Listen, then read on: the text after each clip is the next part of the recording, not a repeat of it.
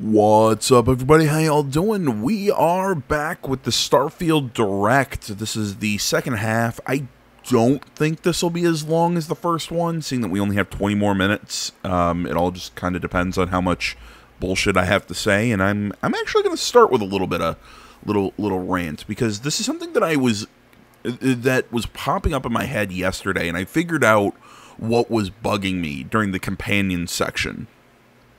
And maybe bugging isn't the right word, but the way they described how companions work, I was like, man, this sounds familiar, and I couldn't think what it was. So I was racking my brain of video games that it reminded me of. And I mean, yeah, it's similar to certain things, but with the idea that you have companions and then just generic crew members.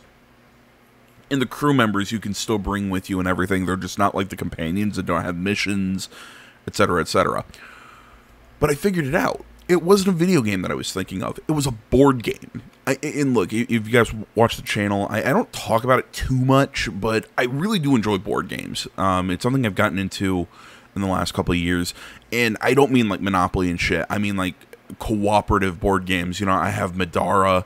I also have the Literally Everything Madara that I'm still waiting on delivery later this year. I have the Bloodborne board game. I have Gloomhaven. I'm still waiting on my delivery for Frosthaven. You know, I love those kind of board games. But there's one that I backed. I think it was on GameFound, called ISS Vanguard. It is a space exploration board game, cooperative board game, where you're managing a ship that's exploring space. And the way you don't have individual characters, you have these crew members who go to the different sections. There's 4 sections, and there's like security, tech, science, and I can't remember the 4th one off the top of my head.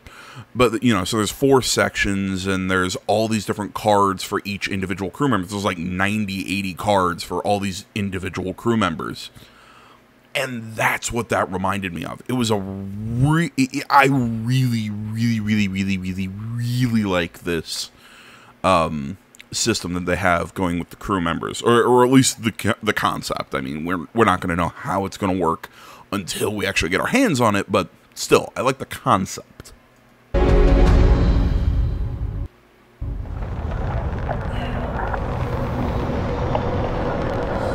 So there we go. That's my opening rant. Putting you in the cockpit of your very own spaceship and telling you that you can do pretty much anything. And that is really cool for us as developers. That sentence still makes me uncomfortable. And you should feel like you're in complete control every step of the way. You know, I don't hate the whole, oh, you can do anything. It's We've just extended that sense of control to ship combat. Sorry, I don't want to talk over him. The reason the whole, oh, you can do anything makes me uncomfortable, and I know from seeing the rest of this that there's still story, there's still missions, there's still something that's gonna lead you through the game. But I feel like so many developers use you can do anything as a cop-out for we have no story and no direct. I don't want to say cop-out. Maybe that's unfair. Because I always hear people like, oh, I love Minecraft because I can do anything. And I go, I hate Minecraft because there's no direction. Like, that's just my thing. Like, I love games that I can build, that I can do, like I can do building and shit like that. While I was having a video working on my Adobe last night, I was playing Chef's Life Restaurant Simulator, I think is what it's called. Game built in Unity. Go check it out.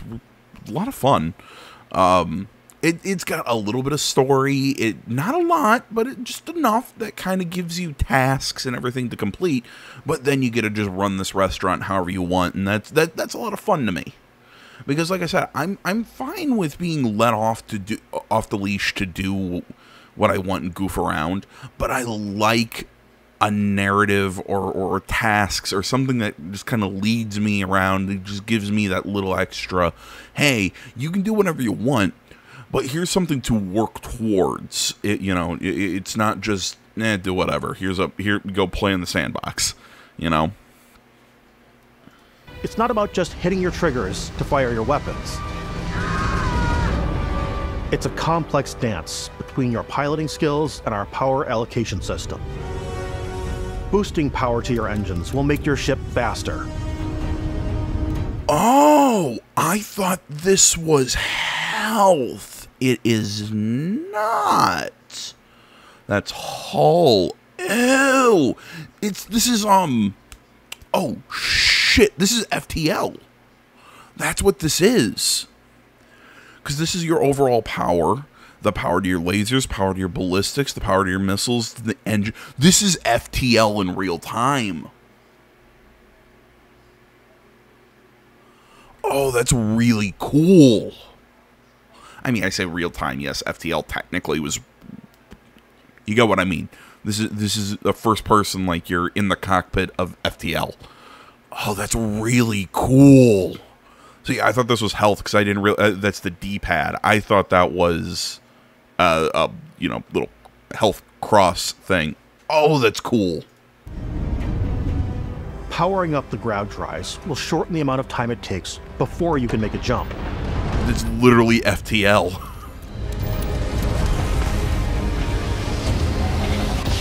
And moving your power to your weapons and shields means you're ready for a fight. Oh, that's Always neat. Be on your toes because you're not alone out there.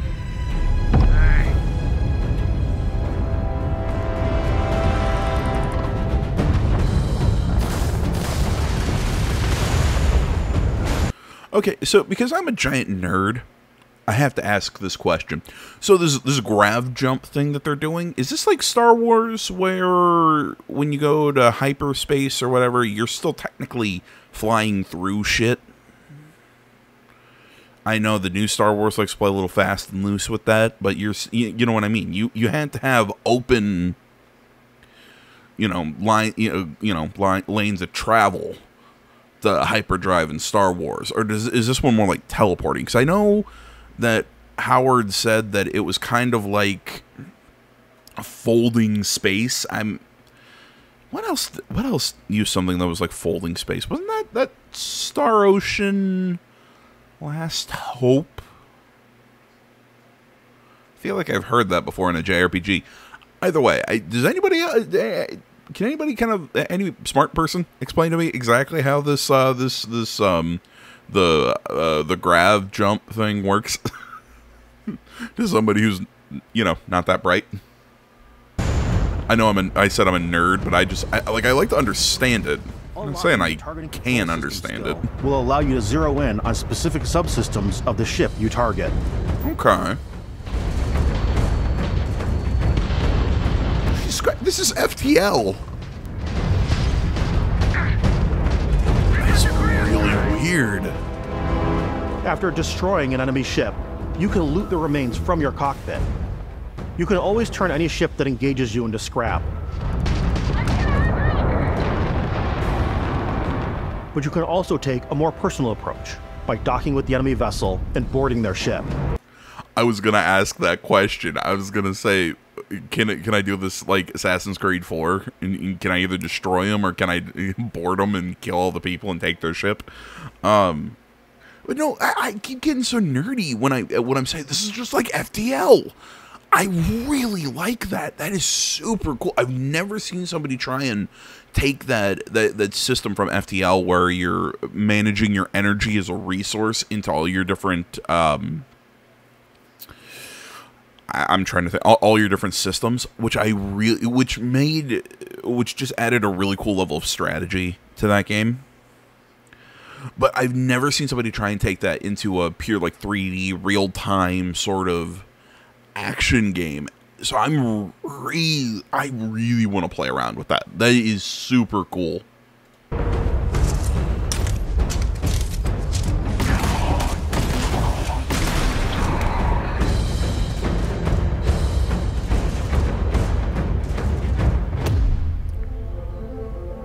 Once you've taken control of an enemy ship, it's yours.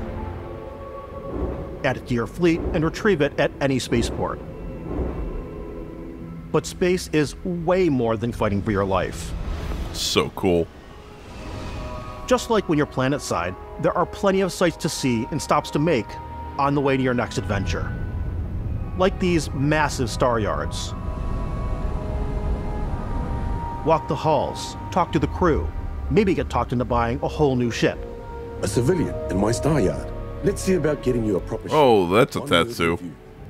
Maybe you'll dock with a gigantic battleship, like the UC Vigilance.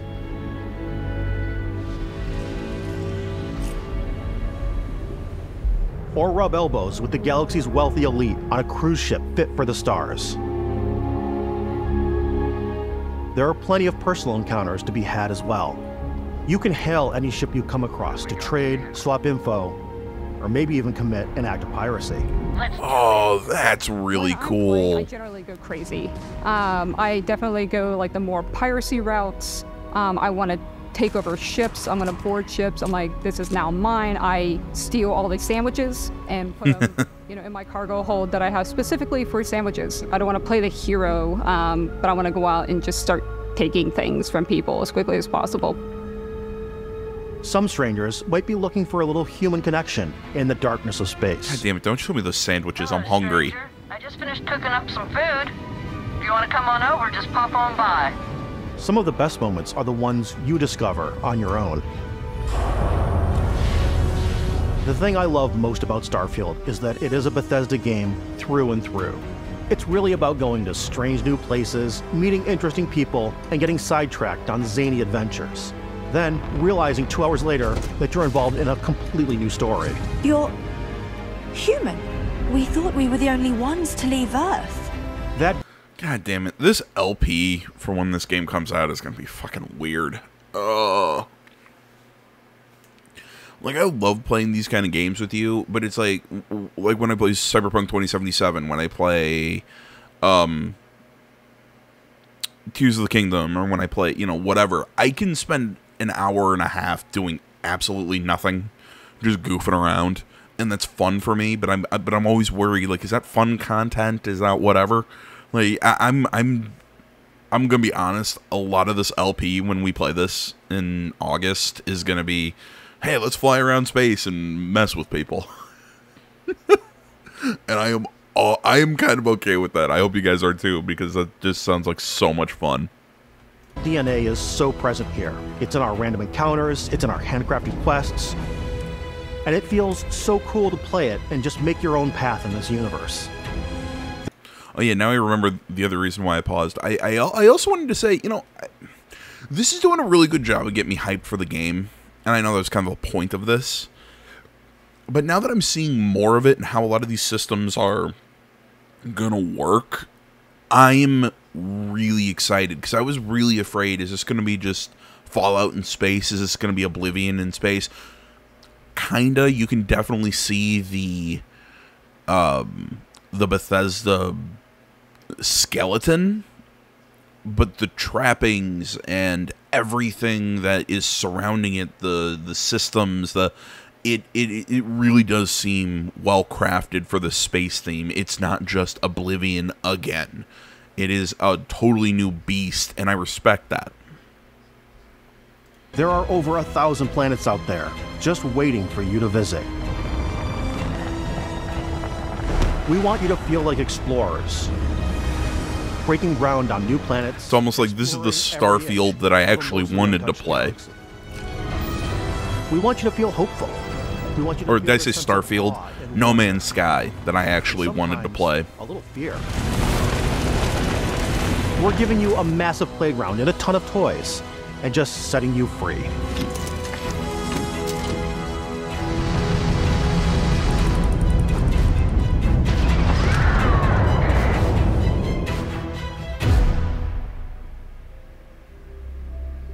Hey everybody, we've shown you so much stuff, but we thought we'd just take a little break and show you something a little bit different. You know, we put so much detail into our game worlds, and we love the opportunity to bring that into the real world with our collector's editions. And for this game, we've done a watch. It is the Constellation Explorer's Watch. This is the watch that you actually get in the game that acts as part of your HUD, where it's the compass and then environmental information. It connects to your phone to give you notifications and other information. And we've also designed this really cool case that it comes with, Istvan. Yeah, we really took as much care and designed this case as we did to watch. Our attention to detail in the game totally translates to this. Inspired by the cases that the astronauts used during the Apollo era to bring back samples from the moon. It's got an intricate locking mechanism, authentic, heavy, comes with a Constellation patch, NATO strap, and the overall functionality and believability of this as something that would... Okay, this kind of tells me that I won't get the collector's edition because I'm not a big fan of the watch. Well, I mean, I guess it could be a cool showpiece, but I like the case more than anything else. Can I get that? I just want the case. Just in the world, in the Starfield universe. Oh, and hey, take this. You'll find it very useful out there, and it even tells the time. I guess my biggest issue with collector's editions right now is I need a job. Xbox, we get to work with the amazing people on the Xbox hardware team, and together we created this custom limited edition Starfield controller. It's awesome. Right, it is now, cool. you know, our favorite controller. We love this because it's inspired by the actual controls of your spaceship. And not only that, we've created the first ever custom headset with Xbox. And this is a perfect pairing with that controller. Look, I like the design of the controller. Like, I like, you know, the art and everything. It works. Again, I'm going to keep saying it. I do not like the Xbox Series X controller. Really, I've not liked the Xbox controller since 360.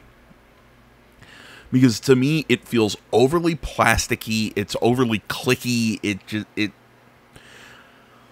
They last more than my PlayStation controllers because I bought more PlayStation controllers because I keep having controller drift issues. And I guess at the end of the day, yeah, functionality is important and, you know, how well they work. But maybe it's also, maybe my PlayStation controllers break more because, you know, I play my PlayStation a lot more and my cats keep knocking them off my desk. That also doesn't help. But no, it's just ergonomically, I don't like the shape of the Xbox controller right now. I don't like how it feels in my hand to play games. It's just, there's just something about it that I'm just not a fan of when compared to the way the PS5 controllers work. Though I've gone back and played my PS4, it's super weird using the DualShock after the DualSense, because the DualSense has got a lot more meat on it.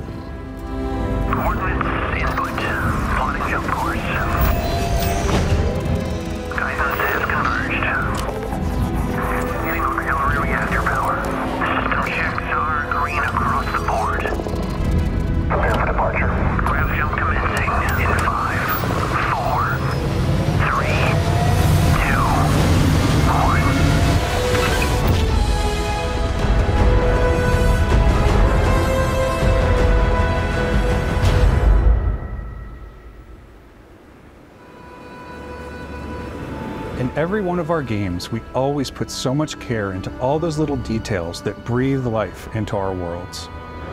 But Starfield isn't just a Bethesda Game Studios world, it's a Bethesda Game Studios galaxy. So why go this big with Starfield? Because we want to give you freedom on a galactic level. The freedom to experience both the exciting planets and the quiet ones.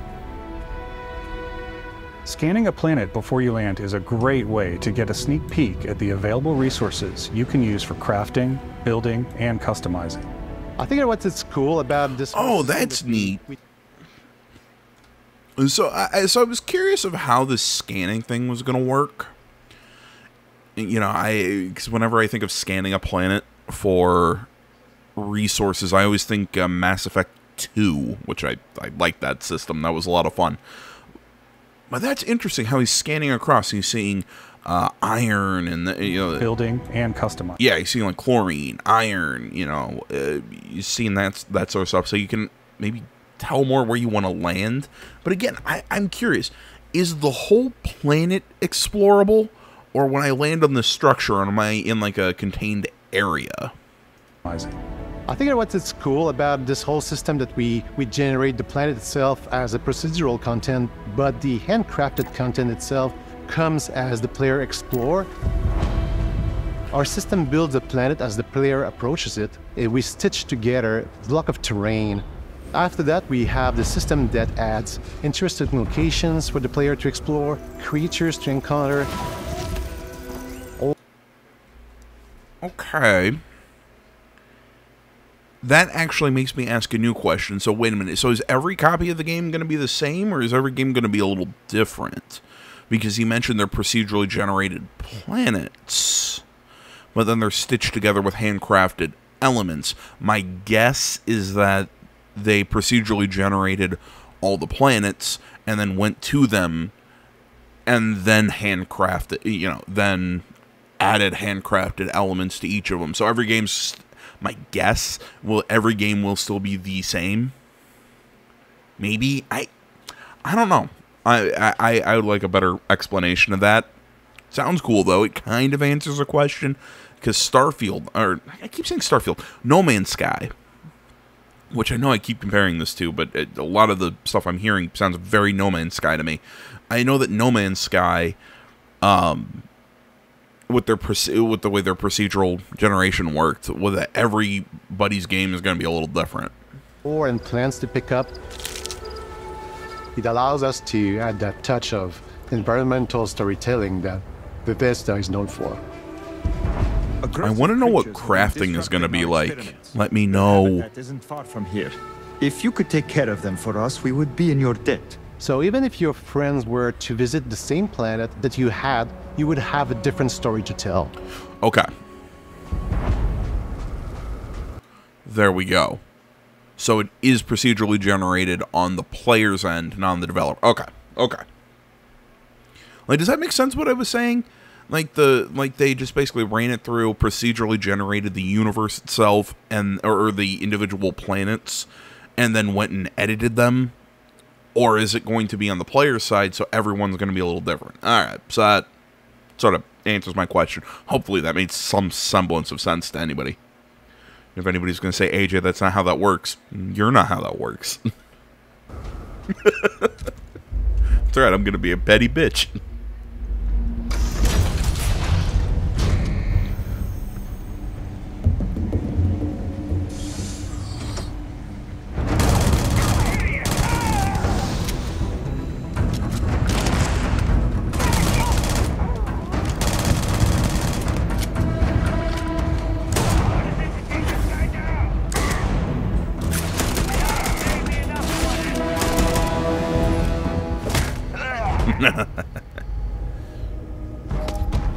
It's completely up to you how you want to interact with each planet.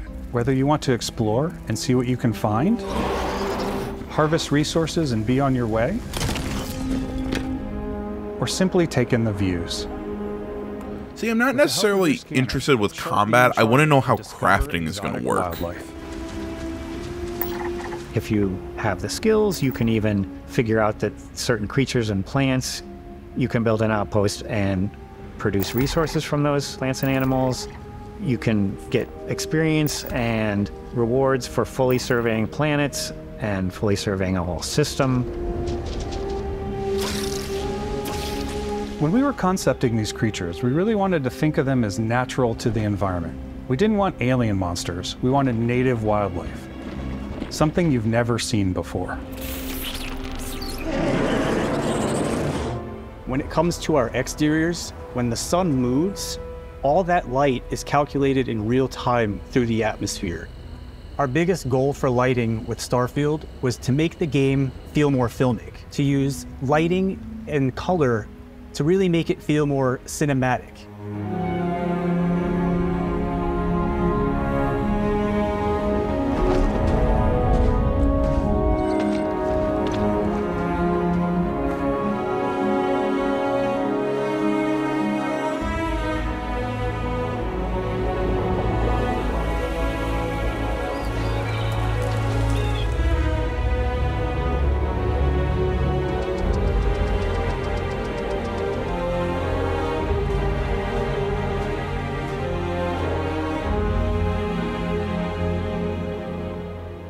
After some exploring, you can find a spot to set up a base camp. Outposts can be built almost anywhere on any planet. And the habitat modules come in all shapes and sizes, filling all different purposes. You can even live in them. Assign crew and companions to work at your outposts for added bonuses, and set up extractors to harvest resources while you're away. Something cool we have this time is we have a new fly cam, where you can toggle between on-foot building, or you can now use a top-down isometric camera, which helps plan out larger parts of the outpost and placing those larger halves. So that way you can really plan your structures and what the overall feel of your outpost is. And then when you're on your feet, you can really decorate and fine-tune things much easier.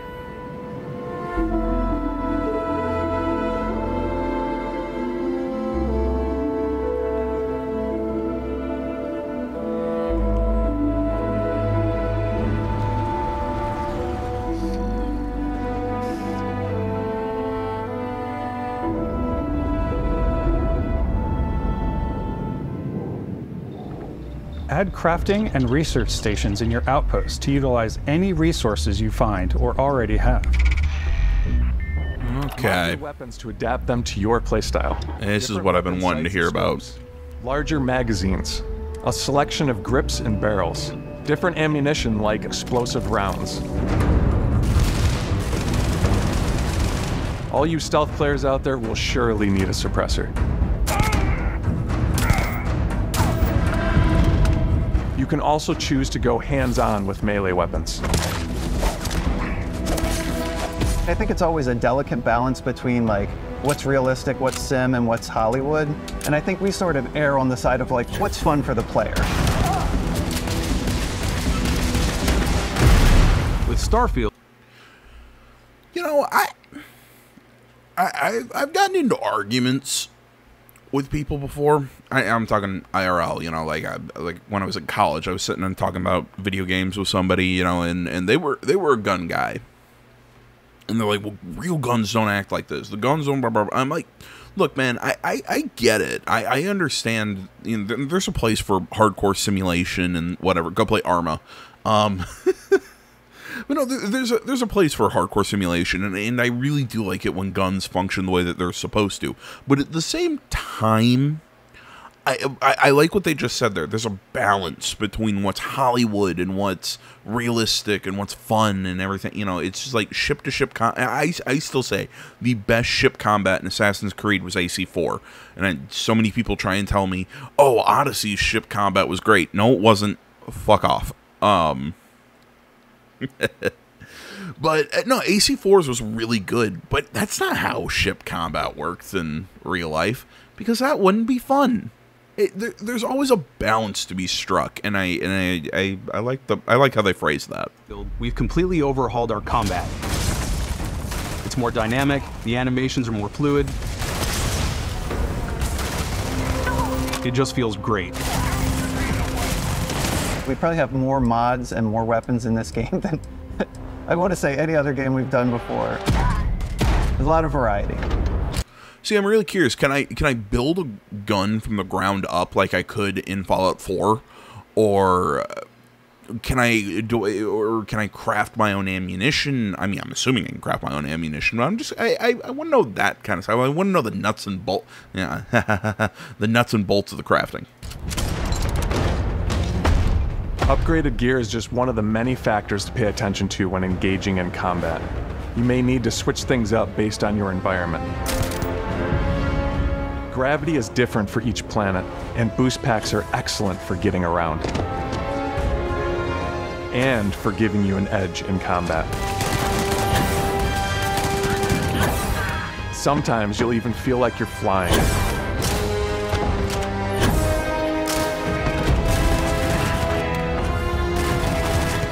Zero-gravity environments pose a different challenge. Firing a ballistic weapon in zero-G will actually push you backwards. Oh, that's cool. Energy weapons, on the other hand, offer a more stable shooting experience. We also have mag weapons. These are high-powered electromagnetic induction ballistic arrays. Each barrel has its own targeting laser and can dish out some serious damage.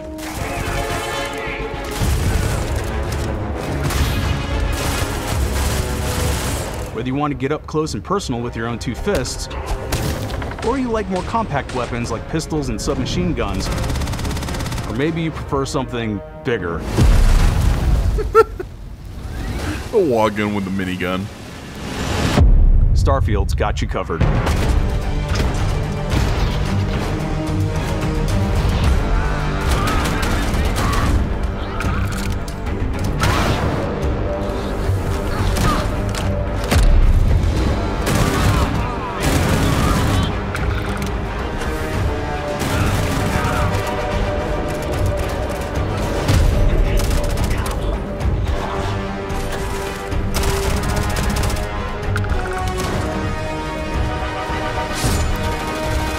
Why'd you have to freeze him? Just shoot him. Or stab him. Whatever, you had a sword.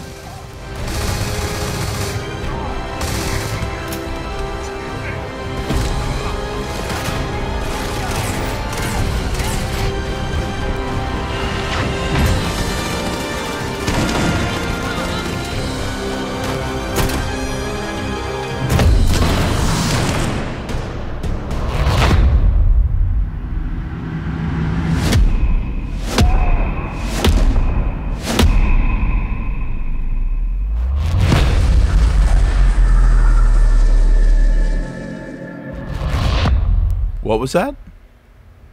Thanks oh, come on, you can't just show me today. that We are just and then so just grateful end. that you've taken the time and spent it here. I know there was probably a lot to take in. There's a lot to the game, even more than we could show here. You know, as we play it, we're always sharing these unique and special moments that only a game like this can bring. When I think about what makes it special, it really is the people here. This game is a reflection of the incredible and passionate team that made it. All of them putting something special of themselves into it. So let's hear some of their favorite moments. I love the way that our final combination of all the new tech has come together to create some of the most beautiful sunsets and sunrises we've ever had in any of our games. I love the creatures, the exploration, every biome is different. The word that comes to mind is vast. I like to use our photo mode to take rock star photos. I hate you. I just love that. I hate photo mode. I hate it. Discovery, and wow, I can't believe that there's more here. I'm most excited about our outpost building systems. My favorite part is every time you step out on a planet, it's a unique experience. You spent all this time building your ship, and you see it on the landing pad. These things are gigantic. It's the kind of thing that you just can't get anywhere else. There's something about seeing a tower over in the distance and going, I know the gravity's low here. I think I can make that jump. My favorite part is biomes, spaceships, audio design, planets, the day-night cycle. Those details matter to me. Diplomacy, exploration, freedom, the ending. Vasco, obviously. I love the robot so much. The incredible amount of worlds we created. Sniper rifles, come on. Lever action, rocket launcher, brain sprout. I love, but some people might find creepy. I don't know what's wrong with them. You also have a piercing. I don't even know what the fuck to call that piercing, but you have that piercing, and that makes me not trust you. Enjoy most about the game is the freedom to be who you want to be, do what you want to do. It's what you've come to expect from a Bethesda title, but on a much bigger scale.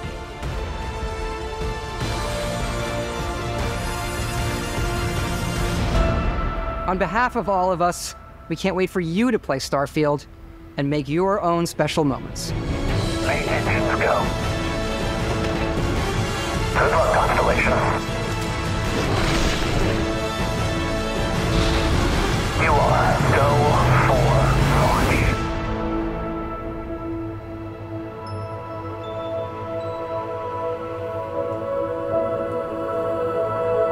God damn it, they even took that. That reminded me of No Man's Sky. Like, I feel like they had a similar animation with their title screen.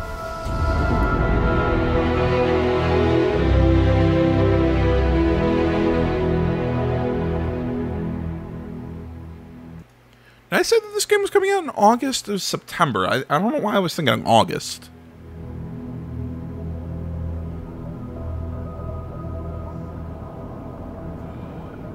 Okay, that's a pretty cool box.